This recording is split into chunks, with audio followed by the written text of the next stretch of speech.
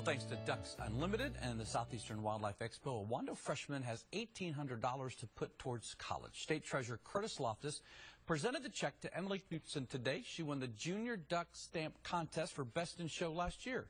The piece was then put up for auction at Seawee, with all proceeds going to Emily.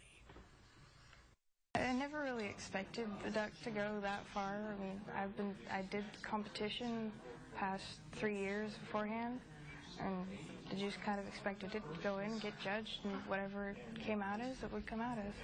Emily's now won $1,800 in the state's Future Scholar 529 savings account. Money in the plan grows tax-free and isn't ever taxed as long as the money is used for a college education. The College 529 Savings Program is one of the best things that the federal government has ever done. They partnered with the state. They asked the state treasurer to market and administer the program. It's something we love doing. It's all about how we can send our loved ones, people who are important to us to college at a price. It's about keeping young folks from paying crippling debt.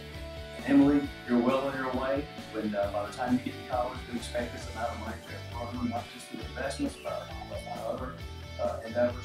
So congratulations, and we look forward to your submission next year.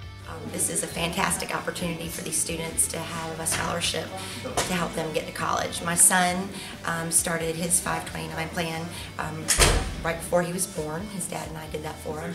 And now his college is paid for, and we are very excited about having the opportunity for our daughter as well. We start hers a little bit later, but we do believe that hers will be paid for as well by the time she graduates in a few years. I know what it's done for my family and for my son, and I know Hallie was really hoping that she could probably get some scholarship money somewhere down the line with her artwork, because her artwork is absolutely fabulous, and she will probably go very far in her educational career all the way through college with that art. So thank you so much, South Carolina, for doing this for her.